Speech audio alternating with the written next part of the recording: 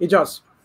So this question, I actually love it because I think I may have mentioned this before, but earlier this year in January, I actually read a book called The CES Letter, and I believe that we have a banner with the link. It's a free book. You can get it as a PDF. I think you can even buy a physical copy, but it's free. It's generally free. You can get it for Kindle or whatever system that you use. So why is this book important? Well, at the start of the year, I wanted to find out because many Christians make this claim towards Muslims. Your religion is similar to Joseph Smith, another person taking or co-opting the message of the Jews and the Christians and twisting it to create a new religion. And so I spent a lot of time reading this book, and I loved it. Why? The claims of Joseph Smith are not on par with the claims of the Prophet Muhammad sallallahu alaihi wasallam. So let me give an example. So you actually are correct. We do know that Joseph Smith generally used a specific translation of the Quran and copied its challenge. There's just one problem. If you've read the Book of Mormon, I don't have a copy with me, do forgive me. If you read the Book of Mormon and you open it up, before the page with the table of contents, there's a note at the underneath which says that the edition that they've given you today has been corrected because errors have slipped into its textual tradition. And so here's the problem with that. Joseph Smith came with this Book of Mormon because he believed that the Bible was already corrupt. And it so ends up now that he himself had multiple versions of his own work, to the point that there were contradictions, there were grammatical mistakes, there were things lifted from a very specific book. I think it's either called The Voice of the People or The Voice of Moses. So technically, we know the literary sources he borrowed from.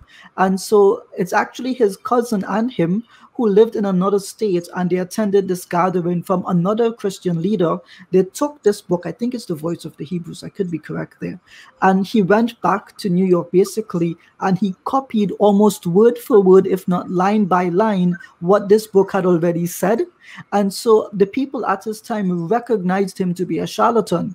Listen, at the time of the Prophet Muhammad sallallahu alaihi wasallam, there was no grand library in Najd. There was no grand library in the Hijaz where he could have gone to access the works of the Christians and the Jews and then co-opted it. The claims are not on the same level. So whereas we can clearly see a clear line of borrowing by Joseph Smith, we can also see in other aspects where his morals were just inadequate. I'll give an example. The Prophet Muhammad sallallahu alaihi wasallam was an upright man who did not engage in deviant relationships or behaviors.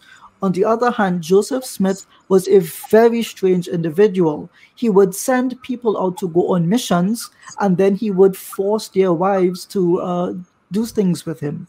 So he would actually lie and say, an angel came to me and said he would kill me if you don't enter into marital relations with me. And so a lot of people that initially joined his movement, one by one, fell away, to the point that his own church split in half and he had to flee for his life towards the end of it.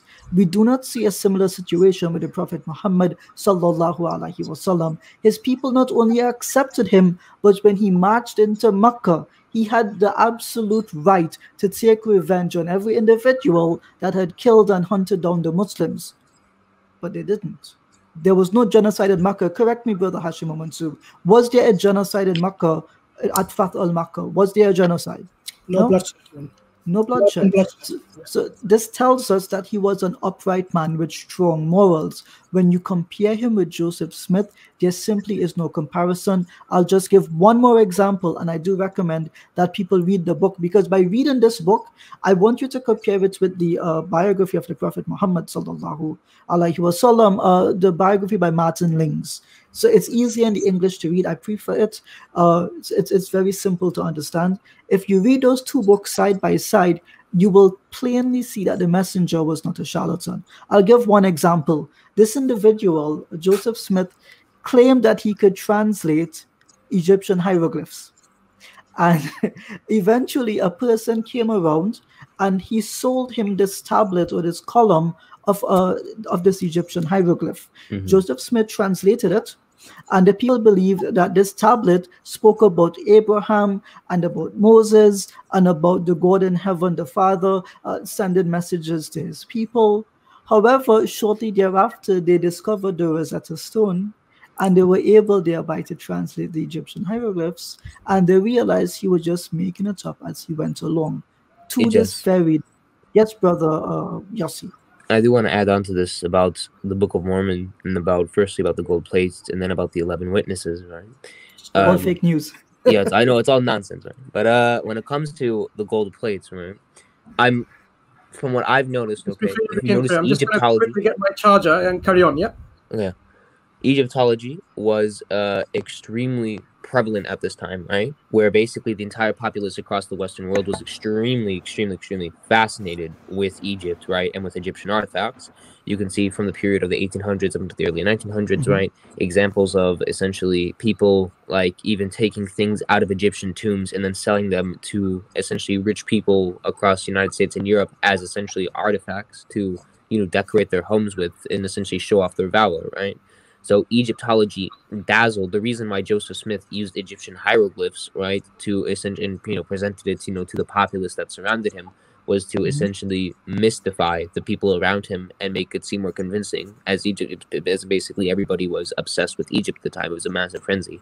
Secondly, it's him using tactics of a con man, essentially co-opting a trend at the time or a cultural trend at the time to get certain things out of people. Secondly, right, there's the issue with the 11 witnesses. Okay, so there essentially is no evidence whatsoever nor transmission by way of accurate methodology that two of the witnesses, okay, it was Jacob and David Whitmer, right, were actually Mhm. present, essentially to bear witness to the plates, or essentially to bear witness to what they saw with, Yossi, Joseph just Smith. quickly, are you aware that they later said that none of them ever saw any golden plates?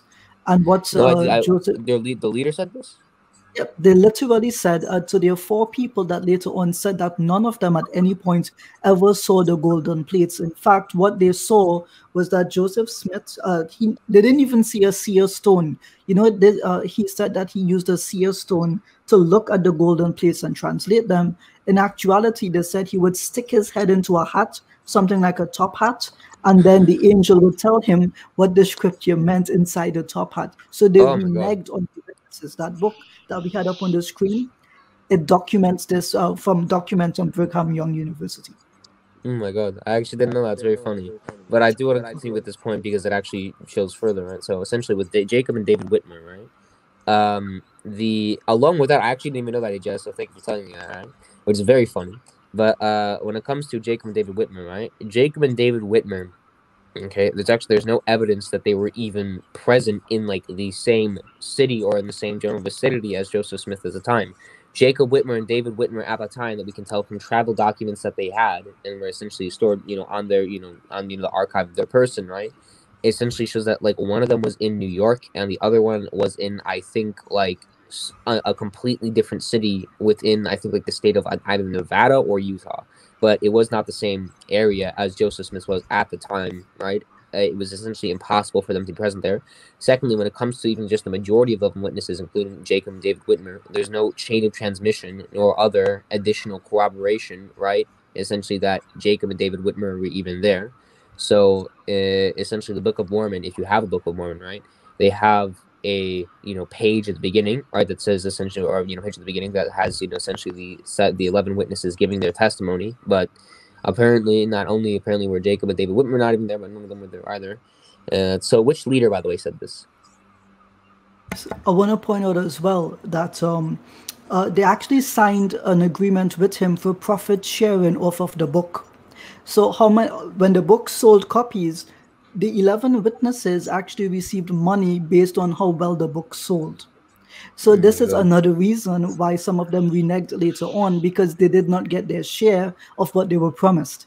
I don't know if this happened with the Torah or with the Quran. So, subhanAllah, Allah exposes us the liars and the deceivers. You Glory be couldn't to buy a Him. Torah in those days, though. You could not buy like a Sefer Torah. In these days as well, Sifrei Torah scrolls are free. Like you have to essentially go to a Scrabble house and then they'll give it to you. So yeah, I'd just like to add as Yeah, I'd like to add as well.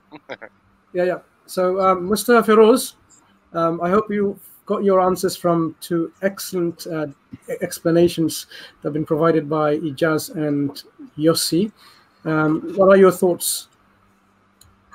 Oh, thank you. Very great answers. Very good answers, actually, from both of you. Thank you. And I just wanted to add one more thing. There's a book by Sabur Ahmed. It's called Forbidden Prophecies. I'm sure you've heard of it. I read that as well, and it talks about certain criteria, really strict criteria, actually, that have to be met for someone to be even consider the prophet. So there was loads of ones like unambiguous prophecies, just stuff like that. And when I was looking through Joseph Smith's prophecies, they're all like very, very, what's his name? The famous guy from history, the one that everyone, Nostradamus, a bit like his, very wavy, nothing there. And also no miracles performed by him as well. So I was just thinking, Thank you just add that as well. for sharing this. So this book is called The Forbidden Prophecies. Who's the author, Hashim? I think it's Abu Zakaria. Abu Zakaria, yeah, but not Sabur Ahmed, Abu Zakaria. Mike, did you want to add something, please? Yeah, just very small, just a little add-on to it. I feel like, forgive me, I don't have the facilities in front of me to double check this. So if it is wrong, I apologize in advance. But off the top of my head, and when I was looking at different religions personally, I'm pretty sure that Joseph Smith's claim was the Book of Mormon. He was guided to it, dug it up, and found it. So if it's mistakes in the book, how is that possible if it was sent to him and he was guided to it? Does that make sense? I think there's something very contradictory in that. Yeah, that they can say he dug it up and it was there for thousands of years, and there was mistakes when it was written. That don't make sense to me. He literally says later on that he never actually had golden plates. And so these documents, again, are at a university named after the junior leader of the Mormon Church at that time, Brigham Young. Think of him like a successor. So Brigham Young University actually did research, and they tried to find and identify all of these narratives and see if they, are they consistent? Do they add up? And as Brother Yossi mentioned, literally every step of the way, people were in the wrong places at the wrong times with the wrong statements, wrong witnesses, everything. SubhanAllah. So, Brother Mike, beautiful point, and Yossi, thank you for your point. Thank you all of you. Thank you all of you indeed.